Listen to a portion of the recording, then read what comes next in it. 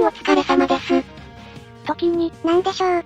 縦の U フォルムのザマゼンタがマジで救いようがないと思うんですよ。何を今更。ザマゼンタが弱い理由は、なんてザマゼンタ講座でお話しした通りですが、その上で実際にザマゼンタでバトルして、その動画は4本出ているものの、まともな見せ場が氷の牙で相手を凍らせる運ゲー要素しかなかったですし。まあ救えたとは言い難いね。エルトライトさんも使ってましたが、救えなかったみたいですし。相手のメタモンにザマゼンタをコピーさせて機能停止とか言ってたよね。で、この前やった矛盾対決では、縦のザマゼンタを使った驚く3が2敗、縦を持たないザマゼンタを使ったシェード3が2勝と、やはりここでも格差が出ています。そこはパーティーとか運とか色々勝敗に関わったけどね。しかし、持ち物がわからない縦なしザマゼンタに翻弄されましたからね、私たち。まあ、それは確かに。しかしこの動画の中で、私のブースターは剣舞加速バトンでザマゼンタに繋がれた時用の対策、と言っているように、縦のザマゼンタにされると怖い戦法もあったわけです。そっか、ザシアンよりも高い耐久力持ってるし、バトンタッチで場に出しやすいっていう長所はあるかも。そうです。耐久が高くも、物理アタッカーよりな性能で回復技もなく、ザシアンの劣化が必死な性能で生まれたザマゼンタですが、ゲーフリの意図はザマゼンタを単体で使うことではなく、バトンタッチでの降臨力こそ、ゲーフリが意図したザマゼンタの本質、なのではないかと思ったわけです。そうか、単体で強いザシアンに対し、バトンタッチありきでさらに上を行くのがザマゼンタ、実はそうだったというわけね。そう考えれば、ザシアンと似通った性能ながら、耐久が高くて攻撃と素早さが低い能力の説明がつきます。なるほど、あくまでもザシアンと同じ物理アタッカーの路線で強くなれるようになっていたのね。きっとそんな陰謀があったに違いありません。じゃあ、今回はバトンタッチでザマゼンタに繋ぐパーティーでバトルってわけね。そうです。ちゃんとパーティーを練ってきたので、これでランクバトルに潜っていきましょう。久々のダイマックスありのルールだし、居住弾の効果が活かせる環境になってるね。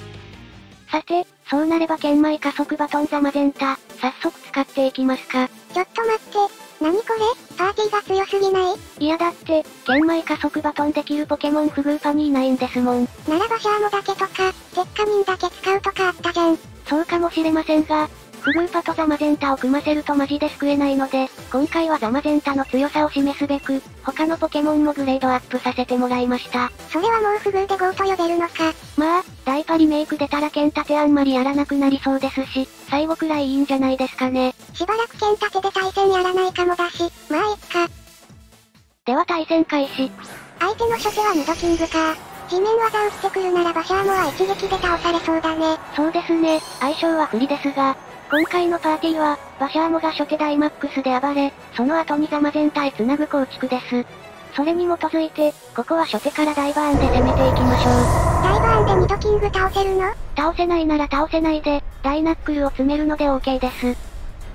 相手のミドキングはステルスロックか、タスキ持ちの先発型かな？そんなところでしょうね。こちらは気合のタスキ持ち選出してませんし、メインのザマゼンタもあまりダメージが入らないので、これは安い手ですね。ああ、そして倒しきれないね。まあまあ、それなら次はダイナックルを押していきましょう。なんだか懐かしいね、このダイマックスする感じ。3ヶ月ぶりですからね。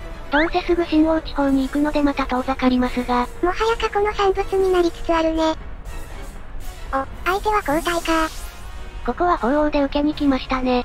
ザマゼンタ的には相性が悪い相手なのでちょっと厄介です。これバトンタッチしてもさすがに受けきれないんじゃないの？天候も晴れだし、さすがに鳳凰の炎技は受けきれないよ。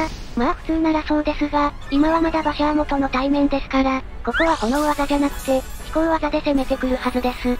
それならバトンタッチした直後にザマゼンタで受けられるので、まだ希望はありますね。確かに、食べ残し持ちなら、HB 型かもしれないしね。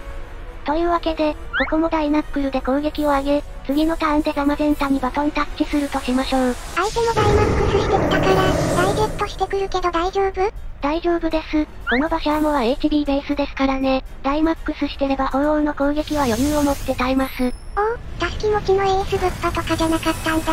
主役はザマゼンタですからね。介護用バシャーモです。他のポケモンに介護されての登場なんて、さぞかし強いんだろうな。さあ、やはり鳳凰は大ジェットできましたね。おお、しっかり耐えたね。これが耐久振りバシャーモの硬さですよ。そして、これで攻撃2段階上昇、素早さは3段階上昇、ザマゼンタへのバトンタッチの準備ができましたね。今お盆のみで回復したし、次も炎は炎技じゃなくてダイジェットしてくるだろうから、バトンタッチは決まりそうだね。そうですね、炎技じゃなければ無事に降臨させられるでしょう。バシャーモはあまりダイマックスで暴れられませんでしたが、あとはザマゼンタが何とかしてくれるはずです。